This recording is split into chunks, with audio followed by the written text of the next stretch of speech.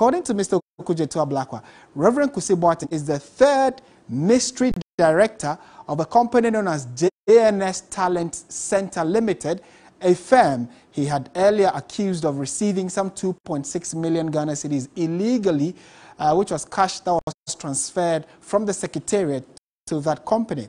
Mr. Okudzeto Ablakwa further says that he is heading to the Commission on Human Rights and Administrative Justice, SHRAJ, which is he is actually going to be reporting Reverend Kusi Boateng to SHRAJ.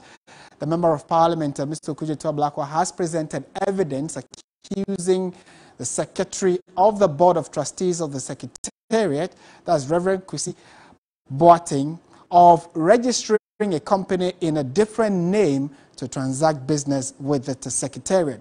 Passports made available by the lawmaker showed the name Kwabena Edujemfi, who is registered as one of the 3 directors of JNS Talent Center Limited.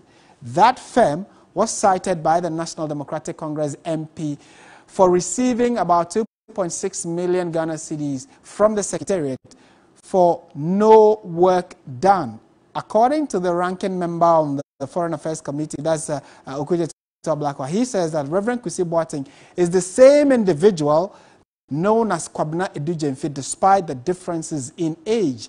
The TIN number, fashions and addresses on the passports is also made available. Now, the lawmaker says he will proceed to SHRAJ later today for corruption investigations to be invoked against this gentleman in question, Reverend Kusi Boateng.